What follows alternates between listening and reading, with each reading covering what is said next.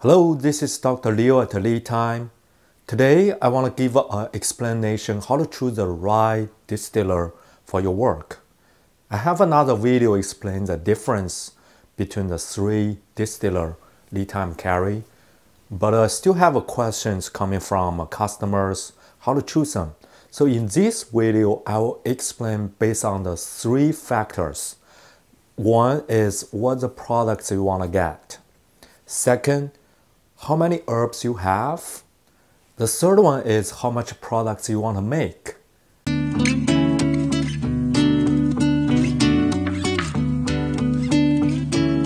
Last week I made a video talking about how to do the distillation without buying a still. That one got a lot of very positive comments. I appreciate everyone giving the comments and feedback. So if you want to start your distillation, but you don't want to invest in a distiller from the beginning, you can watch that video and you can just use your kitchen wire to start your distillation and get experience. And then you can switch to buying a professional still. Like today we're going to talk about how to choose a right still for the work you are doing. The first factor is what product you want to make, essential oil or hydrosol. Essential oil, as we know, it has a very low content in all of the herbs. Some herbs has a higher, up to like 1 to 2%, and some has a way lower, like 0.1% or even less. So when we are making the essential oil at home with a small still, you expect making a small amount. For some of the herbs, you cannot make oil from a small device. If you want to make more oil like lavender, you got to choose a larger size still. So larger size give you more oil, give you more hydrosol as well.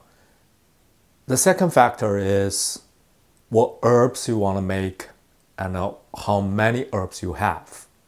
So if you want to distill of the large piece of the plant material like a pine needle or the branches, something like the tree bugs, some of the large pieces, or even like a peppermint, you don't want to tear the leaves off from the branch for each one. So you just want to use the whole branch. Then you got to choose the large still, like the 3-gallon size, because it has a large opening, so you can easily fit in those large pieces. If you purchase like the dry herbs, most of them are crushed, so you can choose a small size, small distiller like a 3000 and a KD5. Both works to make the hydrosol, and a LT3000 can make you small amount of oil. Or if you have a small garden, you just want to collect the fresh leaves or flowers, the LT3000 is a good choice for you. But if you have a small farm, you want to choose the 3-gallon one. And the KD5 also works for both if you just want to do the sampling, like go do the testing, or just want to make a small batch. It works perfect. The third factor is how much products you want to make. If you want to make a hydrosol for personal use or family use, and you just don't care like spending an hour a week for yourself and a family to make the hydrosol, KD5 is a perfect choice. It takes less herbs and take less space. It can make a good amount, like 2 cups of a hydrosol from one batch of distillation. That's good enough for the whole family or personal weekly use. If you have a small workshop or you have a larger size family, or you want to send your gift to the family members, LT3000 is a choice for you. It looks beautiful and it has very solid structure with metal tubings, and it takes a bit of more space than the KD5, but it has a flexibility to do the dual mode condensation. The manual mode takes less space, and the circulation can help you save the work.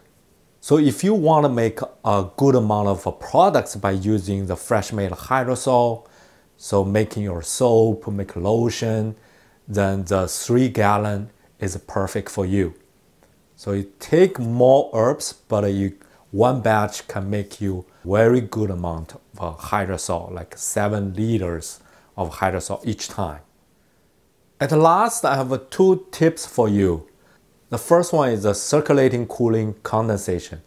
If you want to do a large batch distillation, the circulation cooling is very important, very necessary. It can save you a lot of work and save you a lot of time. You're gonna need a circulation pump. The aquarium pump works, and a big bucket with cold water.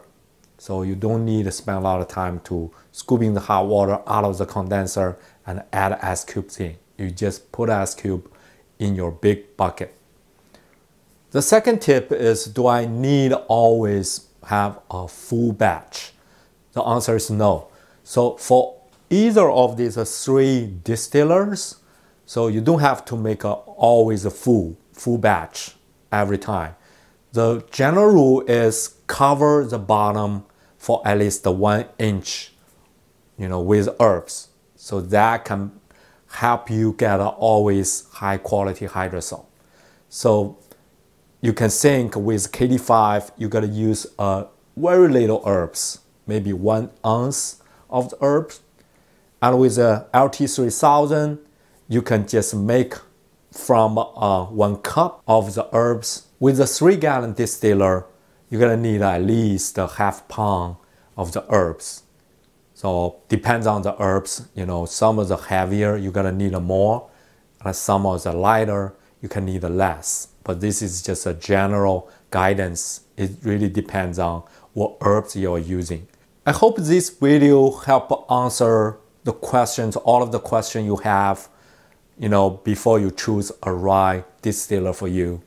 But if you have more questions, leave your comments and questions down below, and I will get back to you. Thank you for watching. This is Dr. Liu at LeTime. See you next time.